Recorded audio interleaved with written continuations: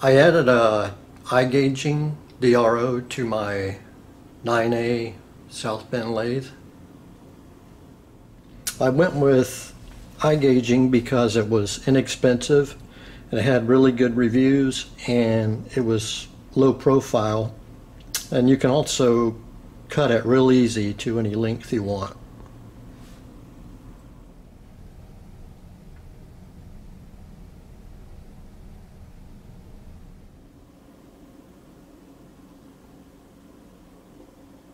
I got some ideas from watching some other YouTube videos.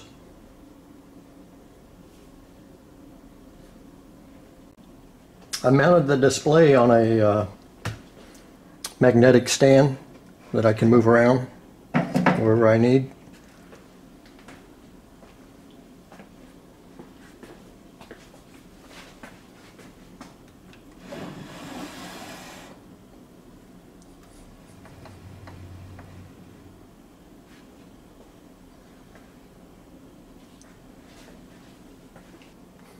I added a cover with a thumb screw so I can cover up the slot that I needed to open up so I could get the Allen wrench into the set screw for the compound.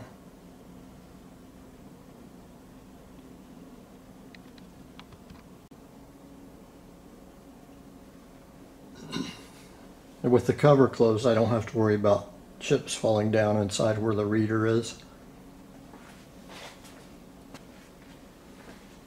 I checked it against the dial marks and it's dead on. It's just a lot easier for me to see.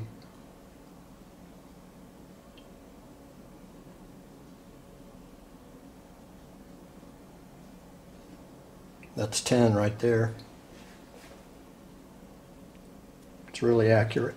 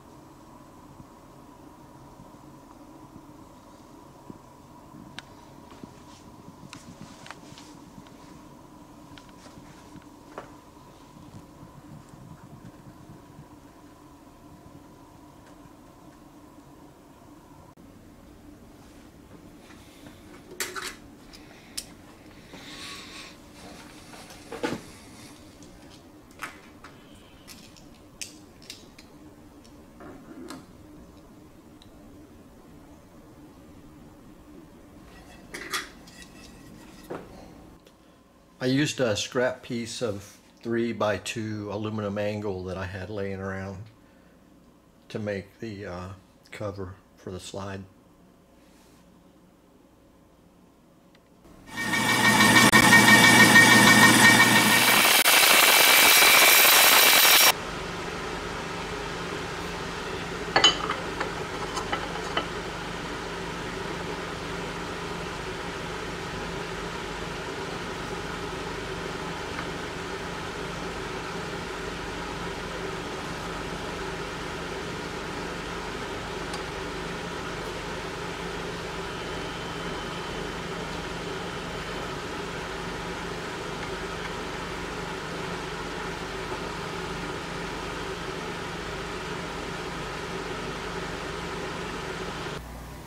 I didn't videotape cutting all these contours because you can imagine it took a while to get it right.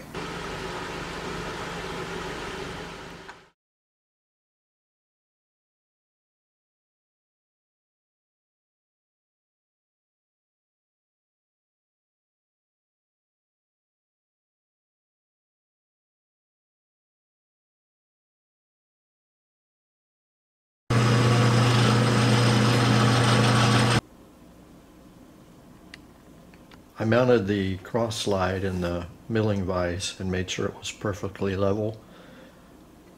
And then I had to mill flats on the side of it for the cover that goes over the DRO.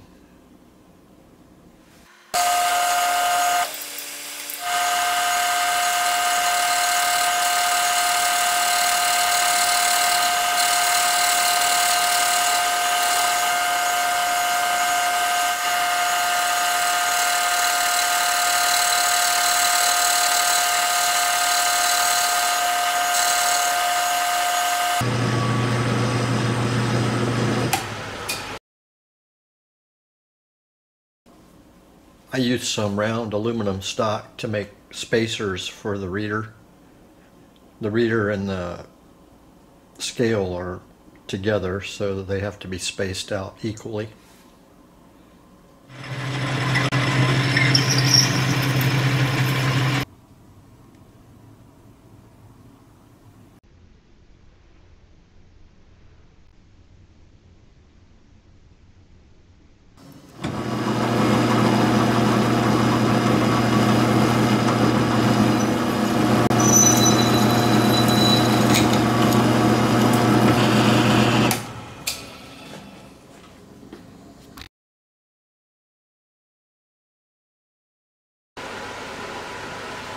These 4 holes are threaded already.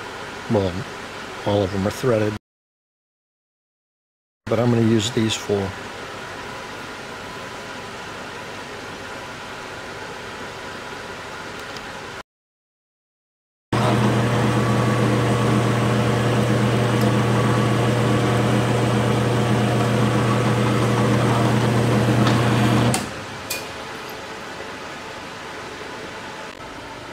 So now the reader's on there.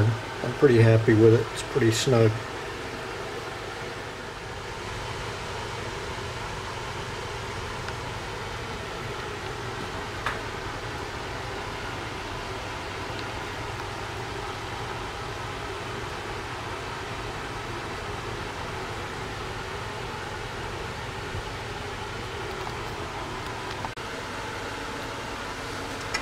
The one thing I'm not happy about is the opening that I made for the set screw for the compound. Still will let chips go down inside where the reader is, so I might make a little cover with a thumb screw, and it'll clear the compound. Then I can just open it up when I need to adjust the compound.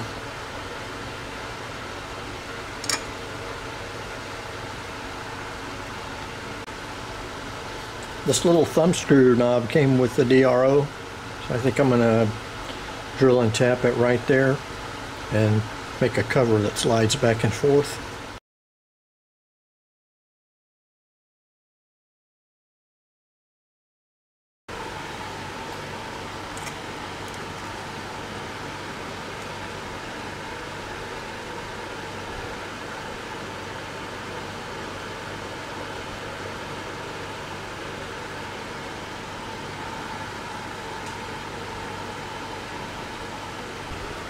The instructions say to wrap the reader in a plastic bag, tape it up real tight, and don't remove it from the scale, because if you do, it'll void the warranty. I almost pulled it off and I thought I better look before I did. But we'll just cut it right there and put the end back on and then clean everything up.